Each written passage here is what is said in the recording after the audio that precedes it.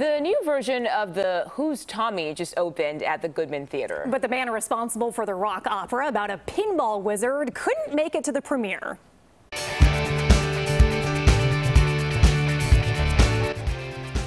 The cast performed last night to cheering crowds and standing ovations, but creator Pete Townshend couldn't be there. His British Airways flight got canceled, and then his wife tested positive for COVID. The couple is now in isolation.